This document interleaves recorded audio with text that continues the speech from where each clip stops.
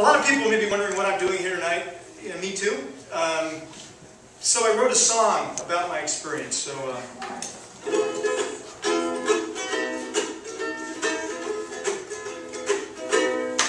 I got a call the other night. It was from John with an invite to host a session at my discretion. And I said, whoopee. He said, we'll have a bunch of folks. We need a song, a couple jokes. The group needs warming. You'll be performing. And I said, whoopee. We will create a service, funny in every way. But let's not call it a service, because that word's passé. So start to dream of what you love, the humor people all need plenty of. Just not informing, but so transforming that they'll say whoopee.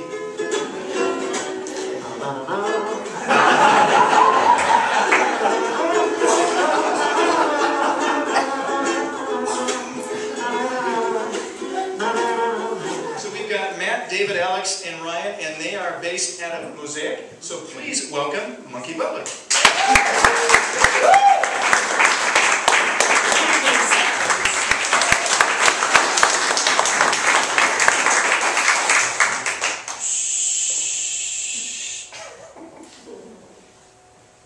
Yeah, Charles.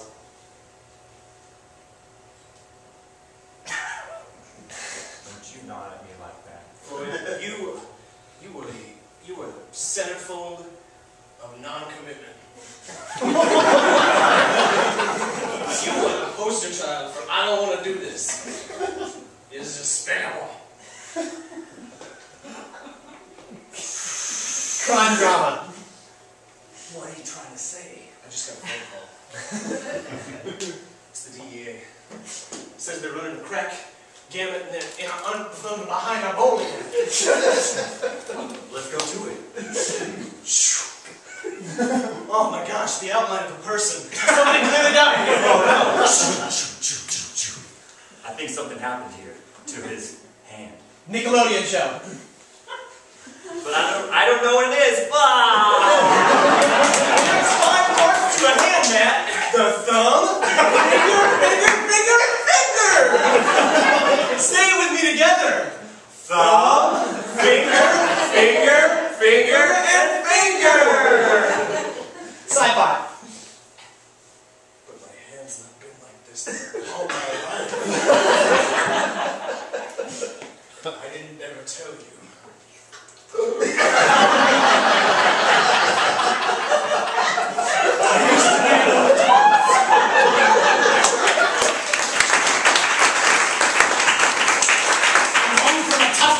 My neck is killing me. Where's the dinner?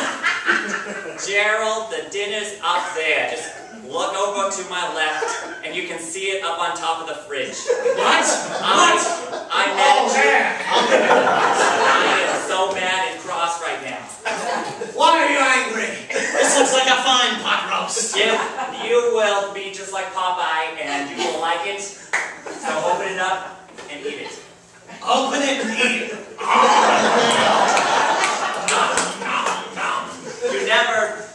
You never eat anything that I make. It's always things that are pre-cooked.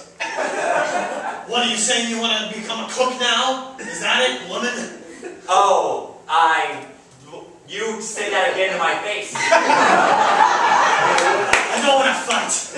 Well, I see you want to do something else. No, I give up.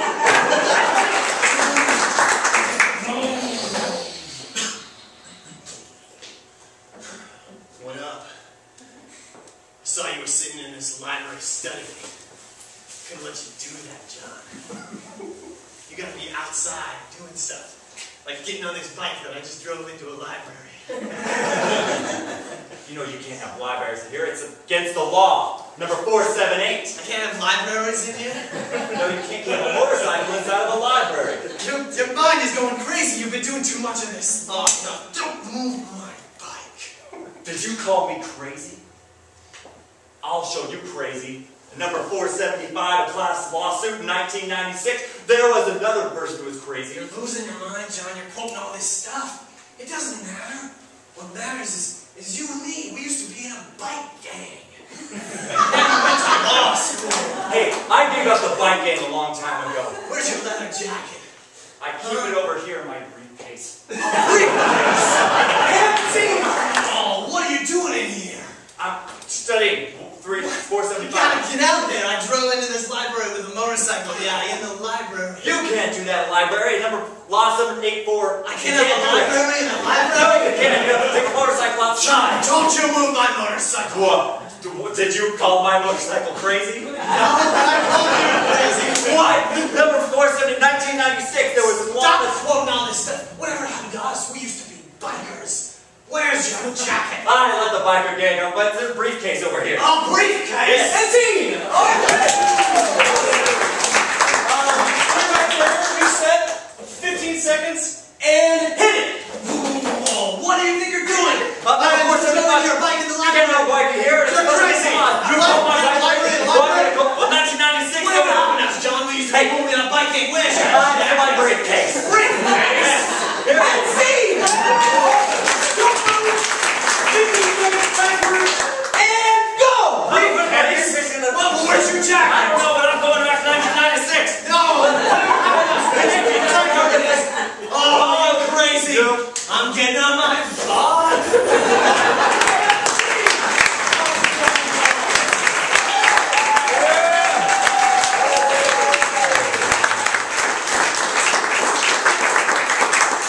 Hi, everybody, and I'm so excited to be here tonight to talk to you because I have a secret. I love getting things for free. Some people are happy with sales, not me. Because can we all agree that 100% free is better than 75% off, right? Can I get an amen on that one? I'm not too sure about this whole free healthcare thing that I'm hearing about. But, you know, it sounds like something I don't want to pay for. So, I mean, if it's free, then it's all good, right? And actually, I became a Christian because a friend told me it was free, and that I might actually get a free gift for signing up.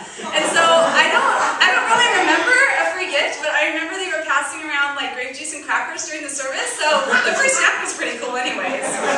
And you know, I have to admit, I was skeptical at first. I mean, you know, I always thought that church was just out for my money and my free time. Well, I wanted nothing to do with that. I mean, if God already owned everything, then why did He need my money in order to accomplish whatever He wanted to do? But when I heard that God's gift to me was free, then I freaked out. I mean, did you know that to receive this free gift, you don't need a coupon, and you don't have to sign up for anything, and you don't even have to spend $1? It's truly free. You can't earn it, you can't lose it, and once you receive it, you can't live without it. I mean, God's free gift is this gift of life, and that life is found in His Son, you know, Jesus, right? Amen. Well, Jesus came to pay the price so that we didn't have to pay, right? Free, okay? And it's forever. And, you know, the Bible says, come. Whoever is thirsty, let him come, and whoever wishes, let him take the free gift of the water of life. So I did. And I'm not looking back, because I'm free.